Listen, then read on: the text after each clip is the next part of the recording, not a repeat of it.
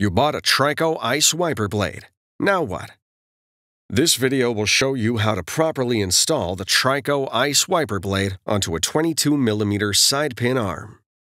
Before installation, remove the plastic protector from the blade rubber. With this arm type, it is necessary to remove the pre-attached adapter on the wiper blade and replace it as follows with adapter BC. Identify the release tabs for the pre-attached adapter. These tabs are labeled Press and are located at the back of the adapter. Pinch the tabs at the back of the adapter, then rotate up to a 35-degree angle.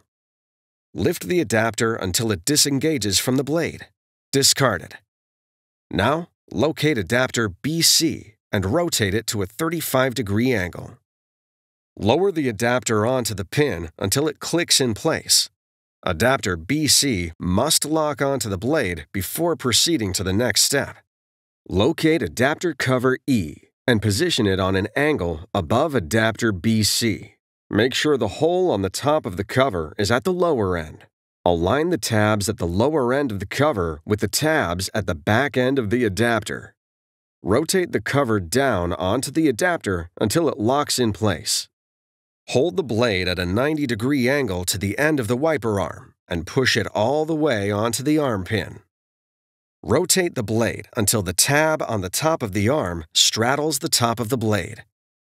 The wiper blade will lock onto the arm where indicated. Before use, be sure the wiper blade is locked onto the wiper arm. It's that easy. Now you're ready for the road ahead.